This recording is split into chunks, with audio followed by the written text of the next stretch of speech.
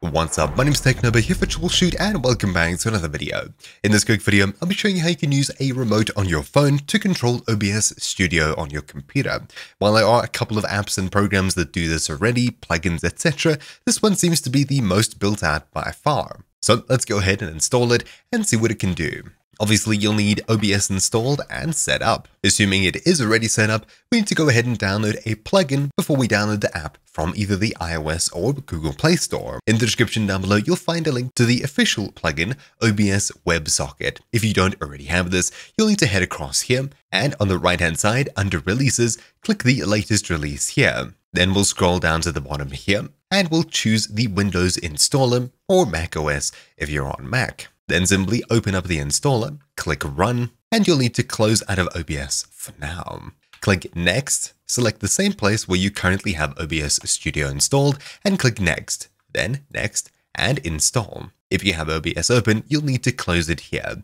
So I'll jump through to after the install with my recording. The next time you start up OBS Studio, you'll see a pop-up like this. It looks like you're running OBS WebSocket. Would you like to configure a password? Simply click Yes. Then we'll need to enter a port, by default 4444. If you have a firewall installed, you'll need to go ahead and allow this through it. Otherwise, if you don't have a firewall, things should work as is. Then for a password, you can set literally whatever you'd like here. Then I'll click OK, and now it should be set up. Inside of OBS Studio, I can click Tools at the very top, and you should see WebSocket's service settings.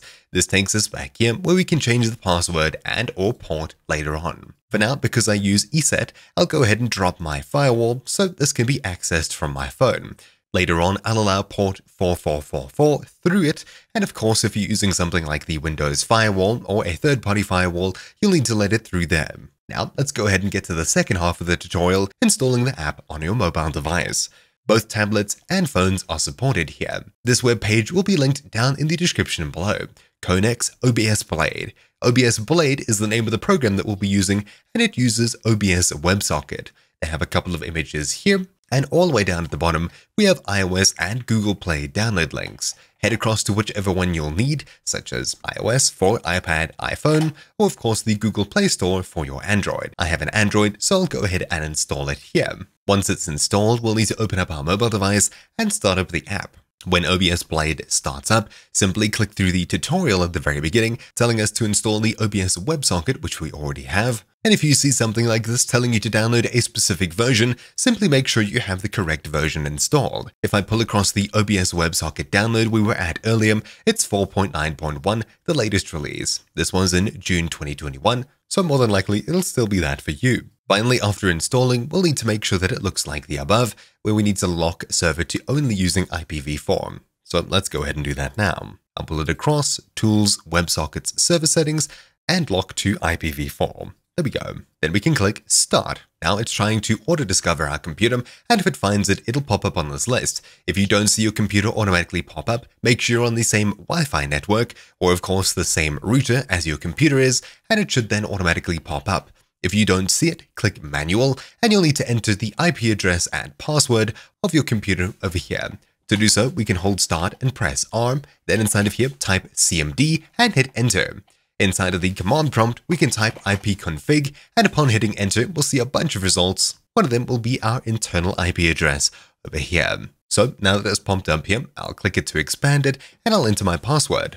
Then I'll click Connect. Upon doing so, you'll see a notification on your computer, and I'll save it here. I'll give it a name, say Techno, and save. Now, you should see your current scene items and audio settings over here that we can control from our mobile device, which makes life quite a bit easier. Of course, we can scroll through them and adjust things as necessary. On top of this, we can click this button to get a preview, though it may result in higher battery usage or OBS itself suffering performance issues. If we click OK, we'll see what our computer sees over here inside of the app. This can be rather useful, and it's not too delayed to say the least. For now, I'll leave this closed. On top of this, we can customize the fading time at the very top, and scrolling down to the bottom, we have widgets, including chat for Twitch chat and YouTube chat, as well as statistics over here for OBS on our computer while we're recording, and on the second tab over here, miscellaneous, which are slightly different things that may be useful to you or may not. So if I start recording over here, you can see the recording light goes green at the very top,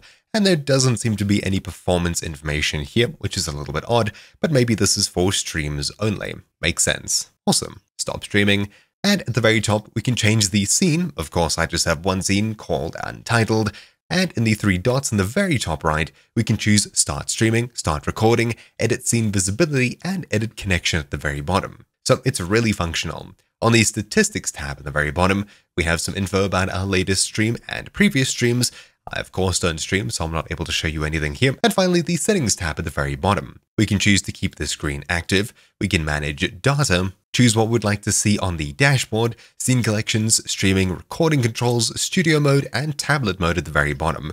I'll enable recording controls and we'll head back to the dashboard. As you can see, we have a start button, and I assume we'll have a stop button too. So pulling across OBS, start, and yes, it has started recording here. We can pause, and of course we can stop it as well. The same thing will go for streaming controls as well, and studio mode over here will expose some extra settings inside of OBS Blade. So we have a studio mode tick box that upon ticked, we get the transitions, and we should see other scenes here as well. I'll switch off scene preview and studio mode as I won't really be using those. Then we have custom themes where we can choose one from the predefined themes over here, or we can scroll down and add our custom themes over here. I'll enable it, and the theme that we choose here will be used immediately on our device, which is quite nice. I'll head back, and scrolling down even further, we have about the tutorial slides if you ever get confused on how to connect it, and at the very bottom support, blacksmith, and tip jar. Blacksmith lets us customize the app a bit further, and it's sort of a donation. The tip jar is also a place for more direct donations. That's really about it for OBS Blade. Super simple. It works really well, and of course it saves our connections to get to different computers really easily. As long as you've made sure that you've allowed the OBS WebSocket port through your firewall, you should have no issues using this app whenever OBS Studio is open. It's really useful and something I may start using if I come around to streaming again, but then again, having the audio controls is rather useful for me. Anyways, that's really about it for this quick video. Thank you all for watching. My name's been Technobi here for Troubleshoot, and I'll see you all next time. Ciao.